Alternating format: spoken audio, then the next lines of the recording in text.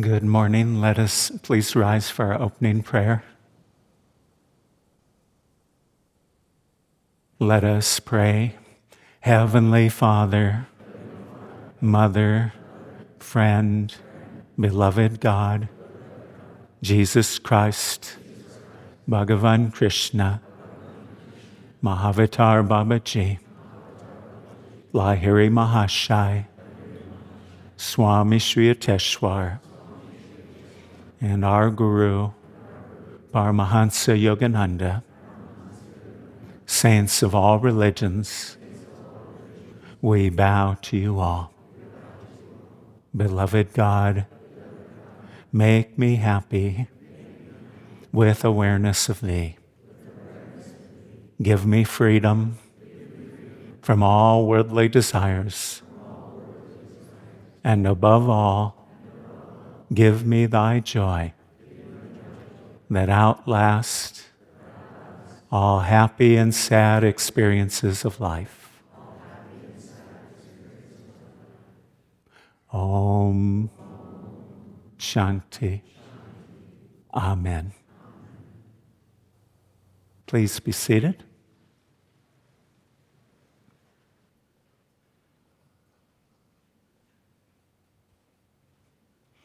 So we'll begin with a period of meditation through the science of yoga, which teaches us to calm the body and relax the body and calm and still the mind.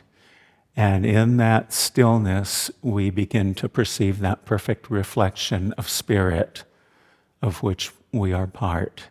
And so you could say that meditation is simply uniting the individual soul, the individual consciousness, which we are, with that vast ocean of cosmic spirit, which we are, but we don't yet perceive that. And through meditation, we begin to have those glimpses of our true nature, that sense of expansion, that sense of tremendous peace and love and calmness within. So that's why we always, here in Self-Realization Fellowship, we always emphasize it's not talking about God. And it's not what you believe about God, but it's what you experience. The only thing that will fulfill your soul is when you have the actual inner experience of God. And when you have that, then you begin to experience Him without, in all people, in all creation. You feel connected to that vast ocean of spirit.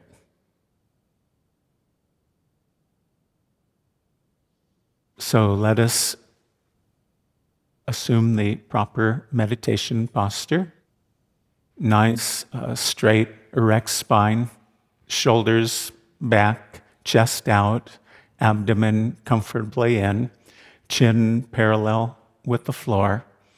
And assuming a nice straight posture, then consciously relax so that it almost feels like the body is hanging on the rod of the spine, very relaxed, almost like a coat would be hanging on a hanger.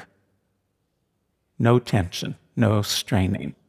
Lifting the gaze and focusing the gaze gently upward to the point between the eyebrows, which is the seat of the spiritual eye, the center of divine perceptions. And from that center of calmness, first, this morning we'll be practicing an affirmation. And so first we'll practice the affirmation, and then we'll go into the silent meditation. And the affirmation we'll be practicing, I'll read it once, and then we'll practice it together. I am fearless. I am made of the substance of God. I am a spark of the fire of spirit. I am an atom of the cosmic flame. I am a cell of the vast universal body of the Father. I and my Father are one. So now, in the meditation posture, from that center of calmness and concentration, keeping our gaze gently uplifted and fixed at the spiritual eye, the point between the eyebrows, please repeat with me. I am fearless. I am made of the substance of God. I am a spark of the fire of spirit. I am an atom of the cosmic flame. I am a cell of the vast universal body of the Father. I and my Father are one. I am fearless. I am made of the substance of God. I am a spark of the fire of spirit. I am an atom of the cosmic flame. I am a cell of the vast universal body of the Father. I and my Father are one. I am fearless. I am made of the substance of God. I am a spark of the fire of spirit. I am an atom of the cosmic flame. I am a cell of the vast universal body of the Father. I and my Father are one. I am spirit. I am made of the substance of God. I am a spark of the fire of spirit. I am an atom of the cosmic flame. I am a cell of the vast universal body of the Father.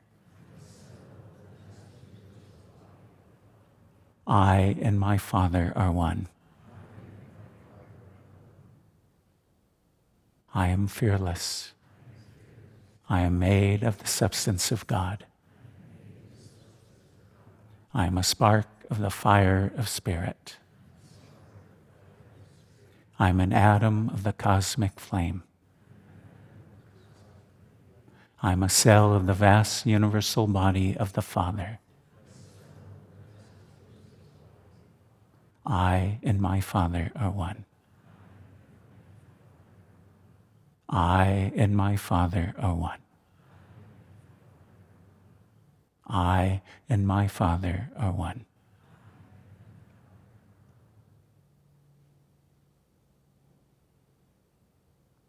Let us now meditate.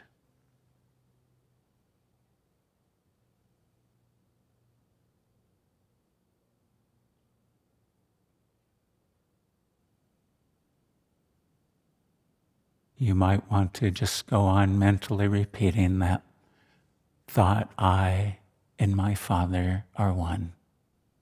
And as you do so, really try to feel the truth, the spiritual power behind that affirmation.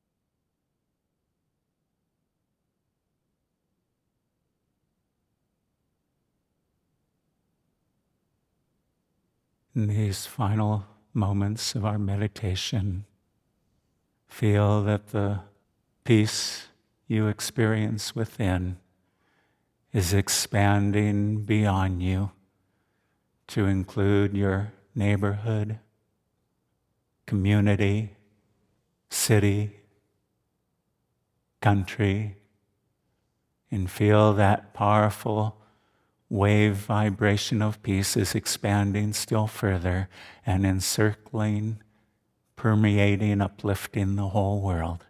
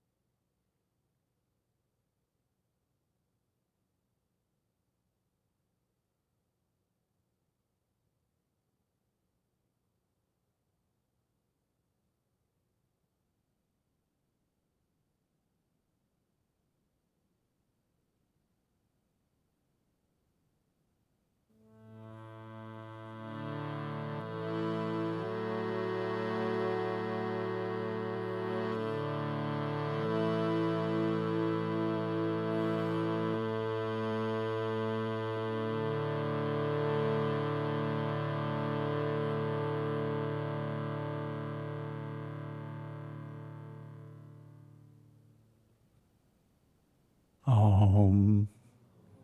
Peace. Amen.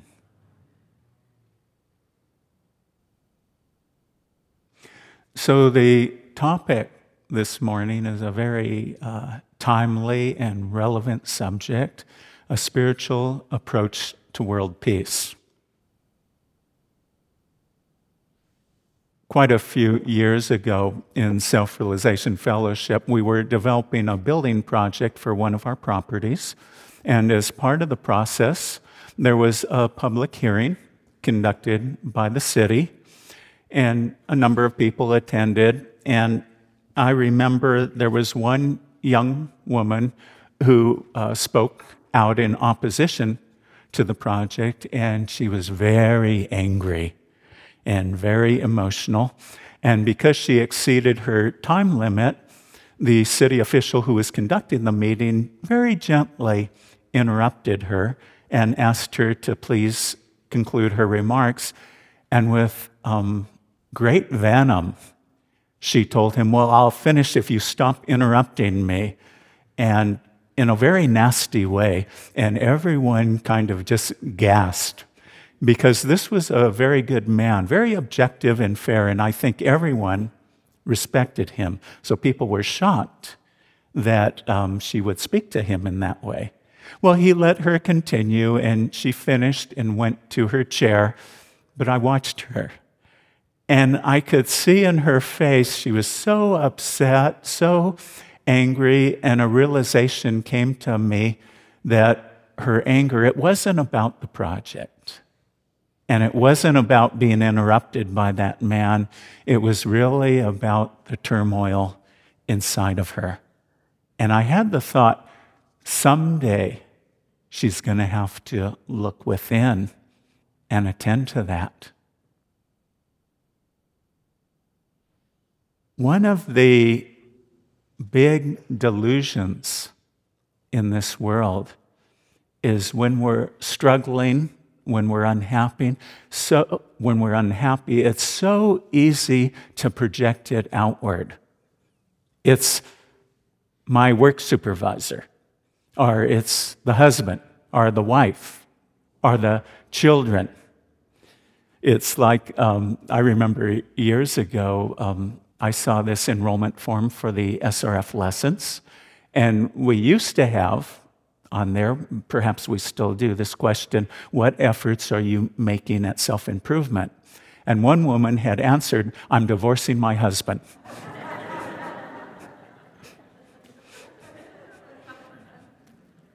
Not quite what we were getting at, but now sure, sometimes we do need to take outer action, and no one will deny that. And so we're talking about the subject of world peace, and these conferences for international dialogue, they certainly have a place. Politics has its place. Let us not forget Mahatma Gandhi. He was a politician, and he was a very astute one at that. But how did he have such an influence on the world? First and foremost, he started working on himself. And you read some of the principles and ideals he lived by and shared with his followers. Truth, non-stealing, self-control, fearlessness, control of the palate, which means self-control in diet, equal respect for all religions, nonviolence. Nonviolence, it's not always an easy thing to practice, and we're not just talking about nonviolence in action, but in thought as well. Gandhi once said, it takes a fairly strenuous course of training to attain a mental state of nonviolence. It is a disciplined life, like the life of a soldier. So the path to inner peace, not an easy path. The path to peace is a war. This is the paradox. To have that inner peace, we have to fight. We have to assert the higher self over the lower self. And that's a struggle at times.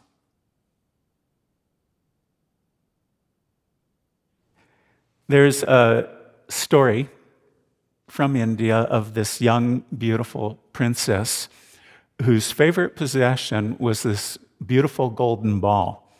And she loved to throw the ball up and catch it near an old well in the king's forest that was one of her favorite spots.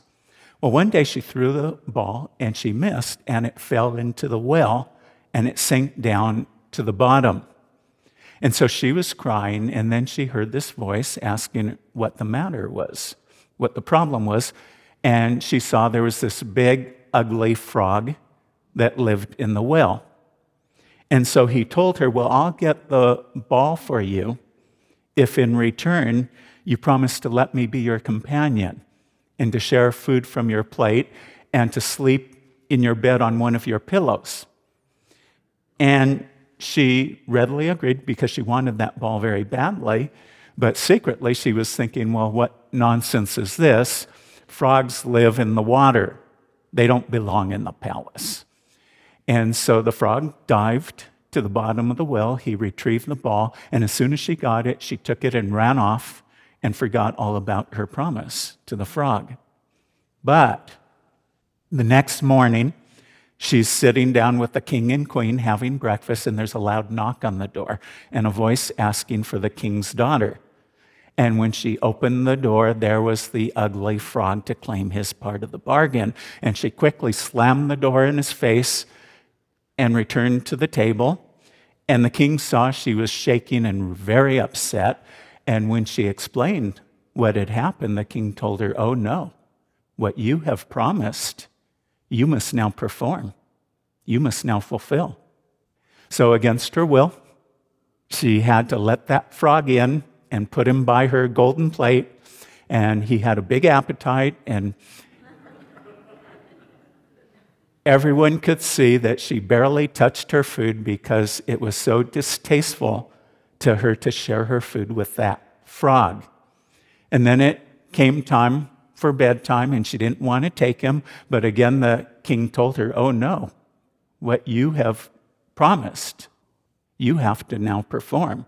So she took the frog into her room, and she put him in a corner on the floor and went to her bed. But then the frog asked to be put in her bed on one of her pillows, as the bargain had been.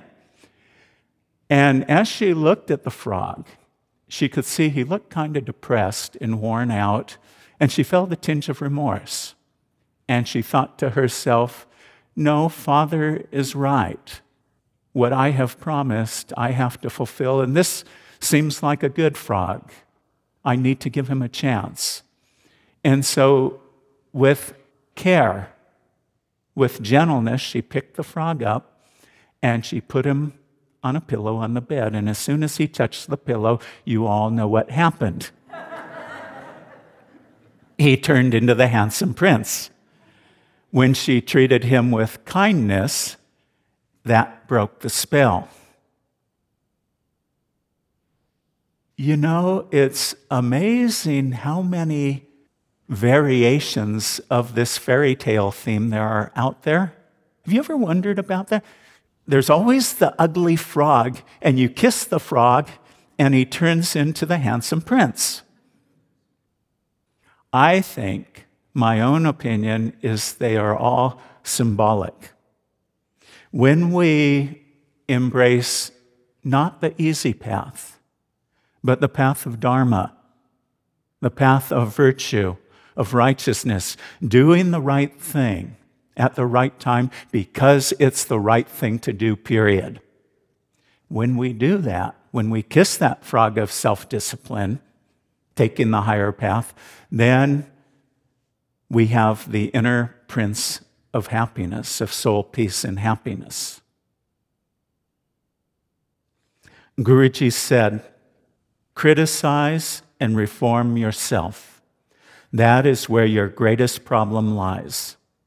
Affirm divine calmness and peace, and send out only thoughts of love and goodwill if you want to live in peace and harmony. And so, world peace, it's such a big, lofty subject. The key, reform yourself. Reform yourself. If there's a certain model of car and there's a problem with it, like, I don't know, say the brakes are failing after just a few thousand miles, and so something needs to be done. And so what the company has to do, they go to the factory where the cars are made, and that's where they identify the problem and they change the process so that the problem's fixed. So that's very simple to understand. Well, how is world peace made? Well, first of all, you have to change the way countries treat one another. But to do that, you have to change the consciousness of the people that live in the countries. And to do that, you have to change the consciousness of the individual. If you change the consciousness of the individual on the mass level, then automatically the global change is made. The production unit, the factory of world peace, it's the individual. Billions and billions of little factories all over the world, and those factories can put out hate, but they can also put out much love and peace. Every one of us is that potential factory of peace. And when that output becomes large enough, then the whole world changes. And the beautiful thing, it's not just numbers. Because even a few individuals who are centered in God, living a life of dharma, of virtue, they become beacons, putting out powerful radiations of peace that have an influence far beyond their numbers. It's like if you take a little sugar cube and you put it in a tall glass of water, the whole glass of water becomes sweet. And so it starts, world peace, with self-discipline. Before you can have the inner peace, before you can become a factory of peace, first you have to kiss the frog of self-discipline. which means doing not what's easy, not what's convenient, but doing what's right. What your heart tells you is the right path to take. Asking yourself when you have a decision to make, what's the higher path for me here? And then using your willpower and discrimination and taking it. Taking it.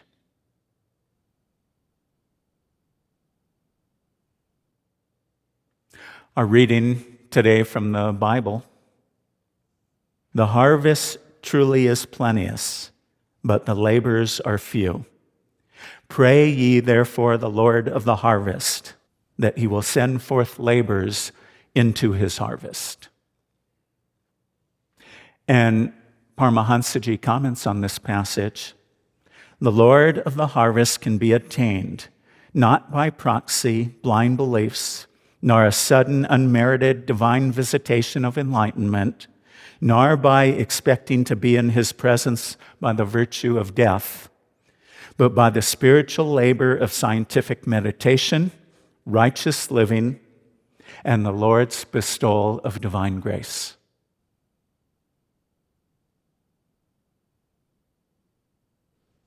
So that we have to make that constant, persevering effort to meditate, to live the righteous life, to take the higher path, and then through the divine grace, that peace comes that gives us such strength, such security in this uncertain world.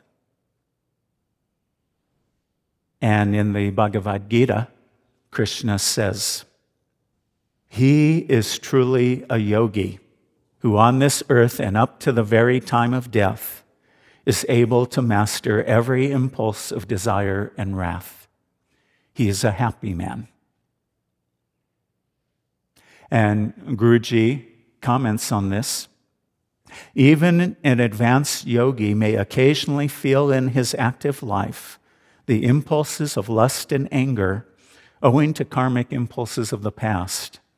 If he steadfastly perseveres in his yogic path, resisting up to the end of life the occasional surprise visits of undesirable emotions, he will attain the final union with Spirit.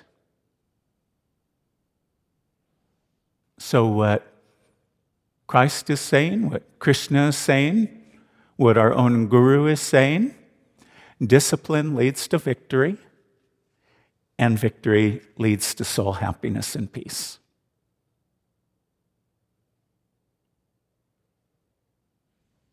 Now, for those of you who have families, I just want to cover a few points because being a parent is not such an easy thing. And one question that often comes up, these values I have, spiritual values, how can I best pass them on to my children to prepare them to deal with this challenging world? There's a school near the SRF Mother Center up at Mount Washington, about just down the street a couple blocks. And sometimes I'm walking by there when the children get out of school and the parents are arriving to pick them up. And often I'll see this and I'll kind of wonder about it. As soon as the kid sees the parent, they'll just throw their jacket down in their book bag, all their stuff, and they'll run off.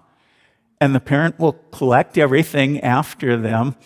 And I just think when I see that, well, what kind of lesson is that giving to the child? Sri Dayamata, who was president of Self-Realization Fellowship for so many years until her passing, she often spoke about the importance of teaching your children discipline, giving them discipline. For example, she would say, assign them household chores that are commensurate with their level of capability and hold them accountable for that. In that way, you're teaching them responsibility. And she would also say, don't buy everything for them. On occasion, if they want some little nice something, let them save up their allowance. And you're teaching them the value of earning for a goal, saving and practicing self-discipline for a goal.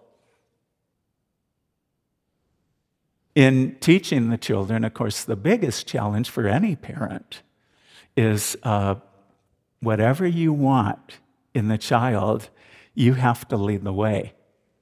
You have to be the example. Not always such an easy thing to do. There's a nice story from the time of Mahatma Gandhi where there was this little boy, about 6 years old, and he loved to eat sweets. But he would develop these sores on his body because he was eating so many sweets. And so the doctor told him, you should not eat any sweets until this condition clears up.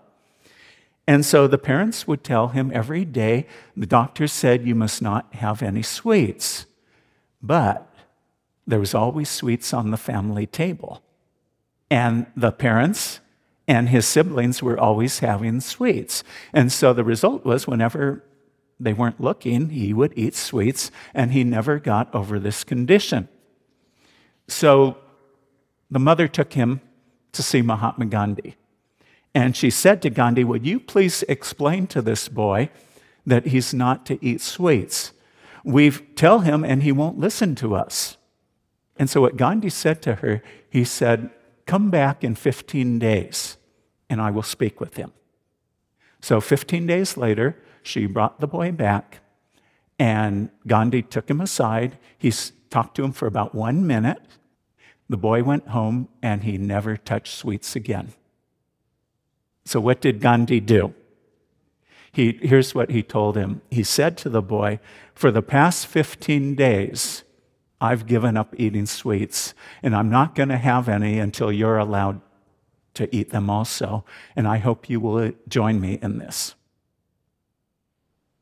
He led the way, and the boy had such profound respect for that type of example, for that type of love, that he immediately followed.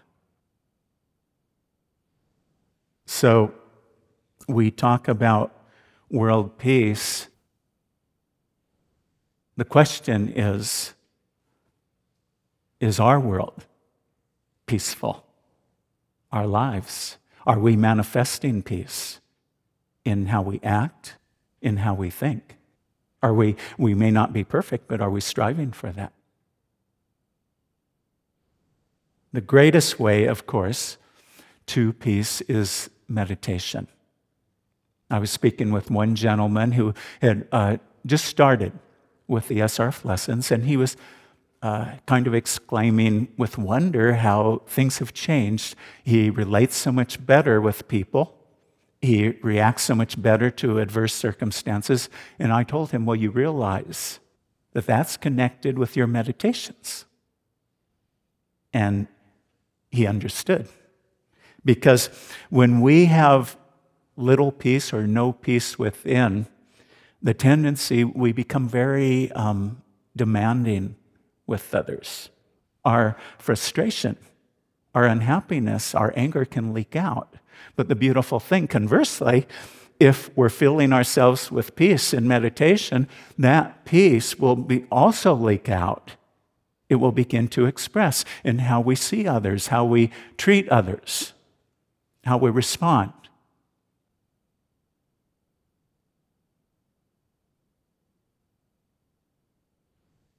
Many years ago, before I entered the ashram, I was serving as a lay disciple, as a gardener up on the Mount Washington grounds.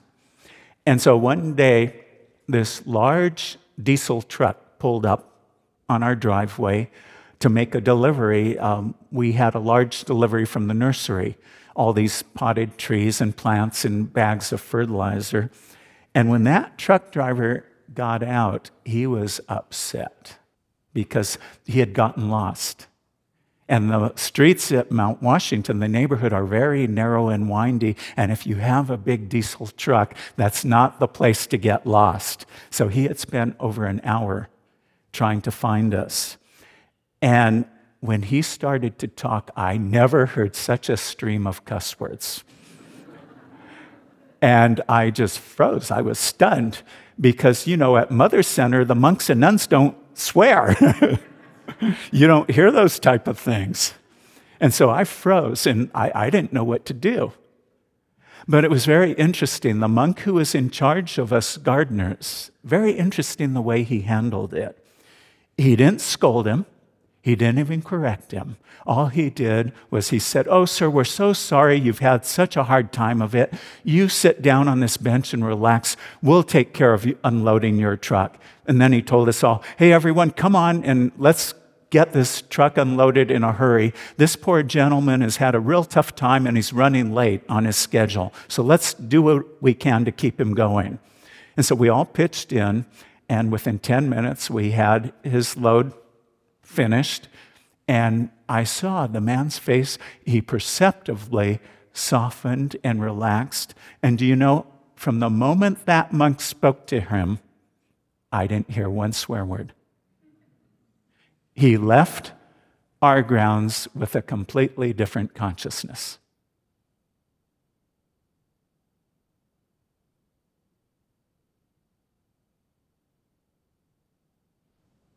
Another story from about that same time. So I was thinking about becoming a monk. That's why I was serving as a volunteer. So one night I broke the news to my parents. They were watching TV, and I just said, "Well, I just want the two of you to know I'm planning to become a monk." And it was kind of surreal. My mother looked at me and she said, "Well, if that makes you happy, that's wonderful, dear. This is a nice TV program. Why don't you sit and watch it with us?" And so I thought to myself, well, I guess this is going to be a lot easier than I thought it would be. But the next morning, I'm a gardener on the grounds, and I see my father drive up in his car, and he gets out, and I see the look on his face, and I think, uh-oh, he's going to make a scene, because he looked very worried and very upset, like he had come to rescue his son, from the craziness of being a monk. But the monk who was in charge immediately sized up the situation, and he went over to him and he said, "Oh, sir, we're so happy you could come see us. Your son is doing a wonderful job. Come on, I'll show you around the grounds." So he took about 30 minutes giving him a tour. 25 years later, when I would visit my father, he would still ask, "Do you remember that monk who showed me around the grounds that day? He's a wonderful man. How is he doing?" 25 years later. When you have the peace inside, there's no limit to how you can influence the world for the better. Really. Guruji said, the one thing that will help to eliminate world suffering more than money, houses, or any other material aid is to meditate and to transmit to others the divine consciousness of God that we feel. 1,000 dictators could never destroy what I have within. Every day, radiate God's consciousness to others. So meditation, and that's why we always encourage people enroll for these self-realization fellowship lessons, because in the lessons you receive the sacred meditation techniques that our Guru brought from India to the West. And when you go within and you experience God and you experience peace as a manifestation of God, then you become a powerful transmitter of peace that really has an uplifting effect on all those around you. This world is filled with such turmoil, isn't it? Such uncertainty.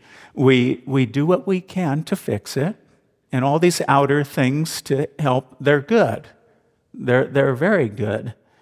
But the purpose is not to fix this world until there's no more troubles. There's always has been troubles on this material plane of existence, ever will be. You read the scriptures of India, even in the higher ages, there were wars, there were troubles. The idea is not that we find perfection here, but that through the adversities we're driven to find perfection within. And the more we find that presence of peace in God and perfection within, then the more we do express it without, and we can make a difference. Can we make the world perfect? No. Not possible. But there's a lot of room for improvement, no? So we have to do our part, and it really comes down to getting closer to God. We do that in meditation, and we do that through a deep personal relationship with God. And how do you develop that personal relationship? Well, I'll put it in simple terms. Okay, so say a young man sees a young lady, and he feels an attraction.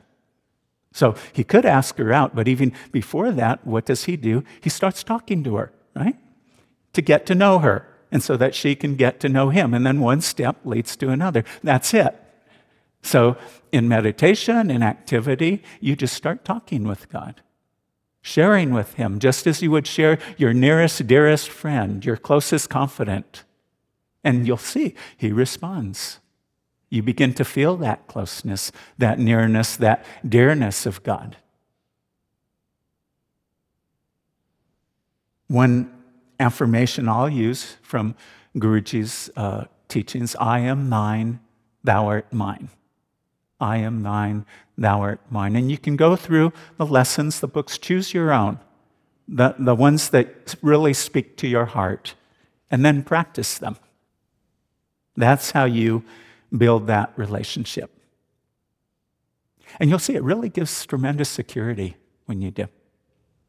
I'll put it this way. If you ever been on a roller coaster, so you step inside the cart, and then the restraining bar snaps in place that holds you. And you know that no matter how crazy the ride gets, even if you're going upside down, that bar is there to hold you in place, isn't it? Now, have you ever gone on a roller coaster ride where there was no restraining bar? Well, I hope not. That'd be a terrible ride. You'd be scared to death, knowing that at any moment you could get thrown off and that would be the end. That's life without God. You understand? Without God, it's a very tumultuous existence. It's very rough. But when you have that deep relationship with God, we still have our troubles. So sometimes we're still on the roller coaster. And sometimes, to be honest, we'll have our ups and downs, and sometimes we're screaming with the rest of them. But even then, with that relationship with God, deep down inside, there's that anchor, there's that security, there's that restraining bar. You know that no matter how wild or difficult life gets, He is with you.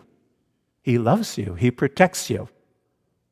And that gives you an assurance that is more profound and more deep than anything the world can offer. Anything.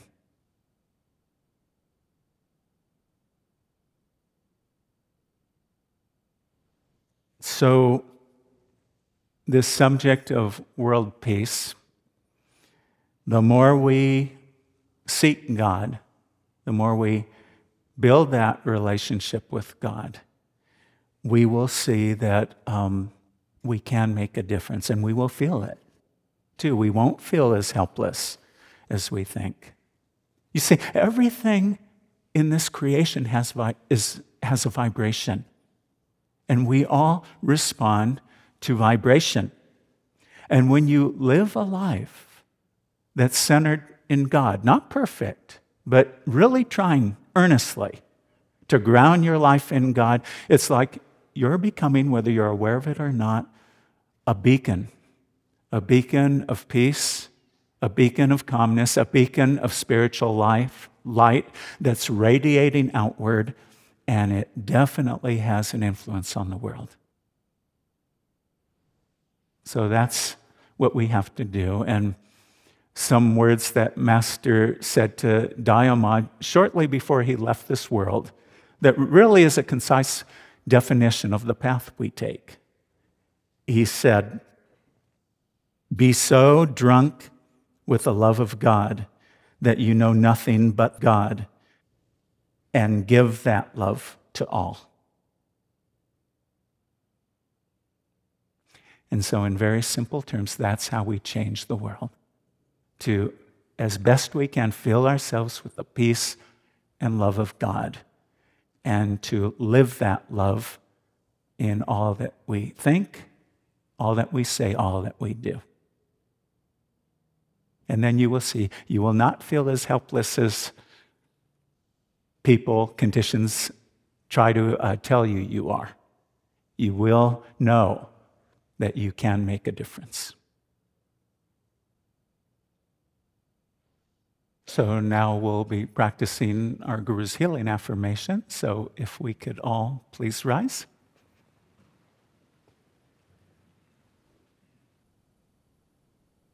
So please pray with me. Heavenly Father, Thou art omnipresent. Thou art in us. Thou art in all Thy children. Manifest Thy healing presence in our bodies, minds, and souls. Let us raise our arms and chant Om for healing of the body. Om.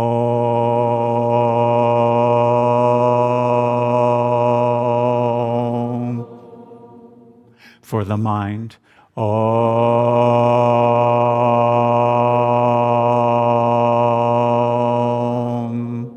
For the soul.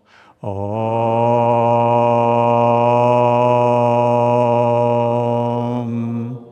And through the cosmic Om vibration, sending God's peace throughout the world. Om.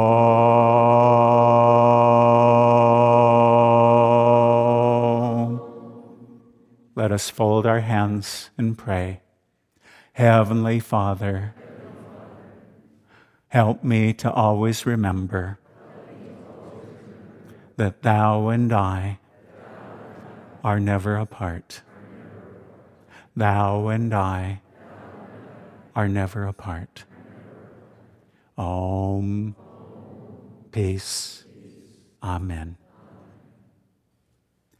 May God bless us all.